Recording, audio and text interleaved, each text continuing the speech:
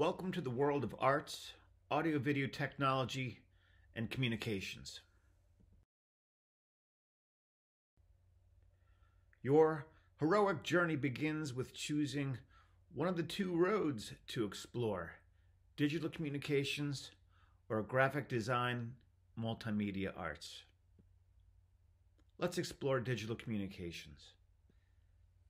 The pathway of digital communications is made up of 4 levels.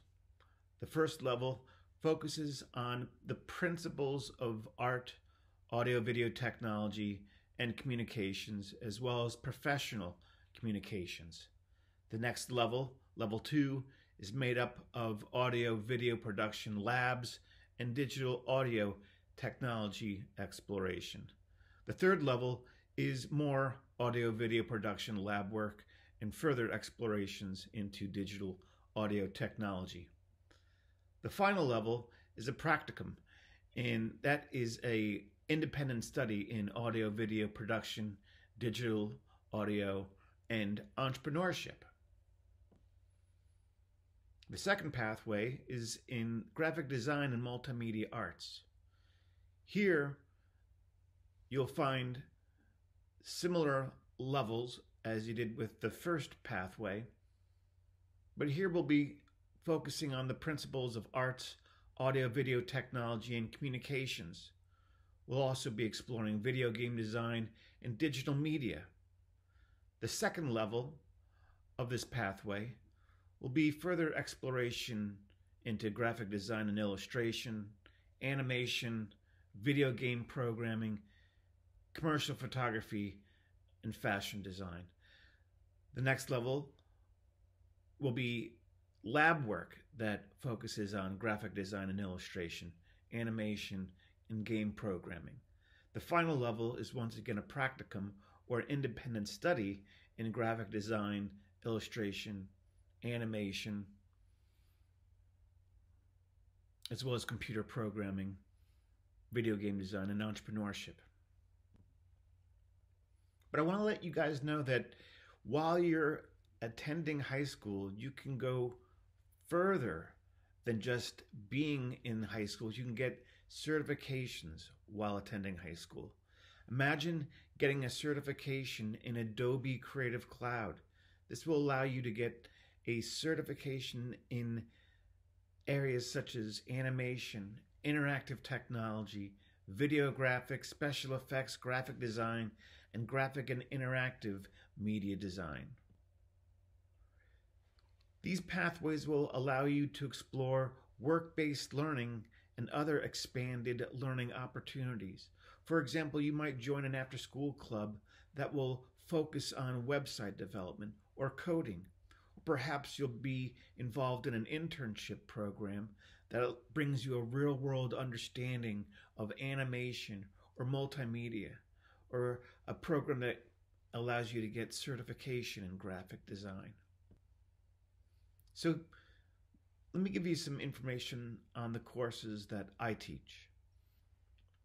I teach digital media, video game design, and advanced video game design. So let's explore digital media.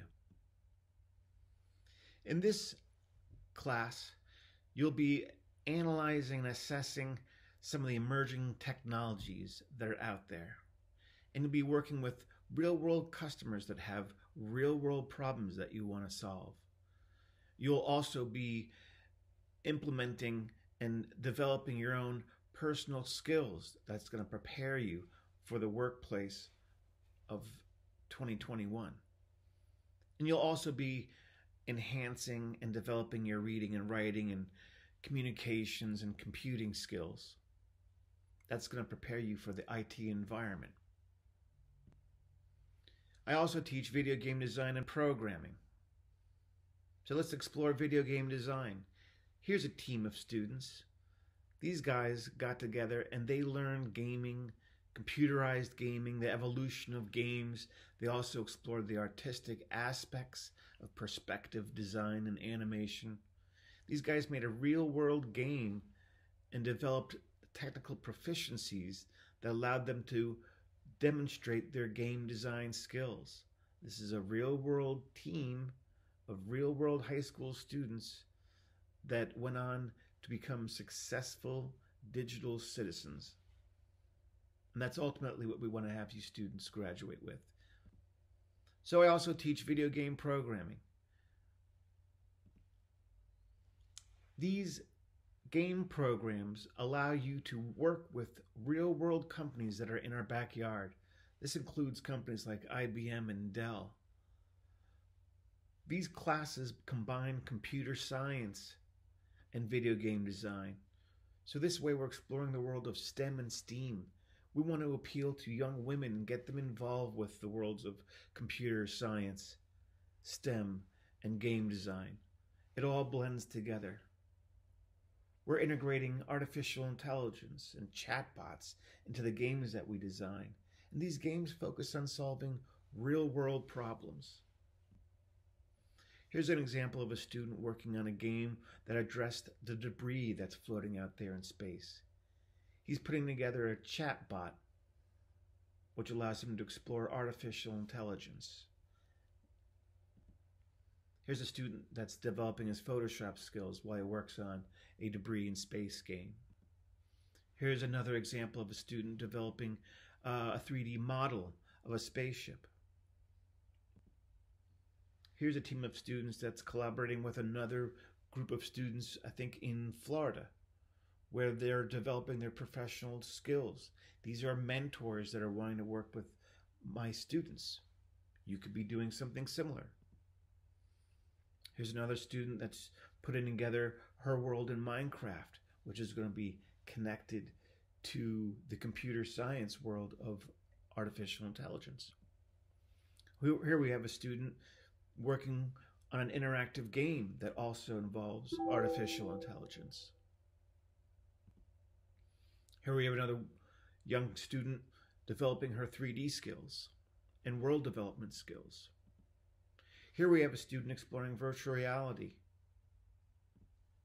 So I want to let you all know that your interests that you're developing in this classroom go beyond just this classroom. Your interests connect to Austin Community College and their game design program. The University of Texas has a Center for Integrated Design. They explore game design and interactive activities that are STEM-based. There's also the EPIC Center that focuses on computer science at UT.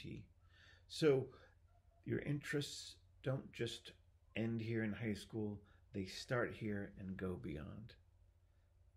I hope you all consider enrolling into my program, and I look forward to meeting you soon.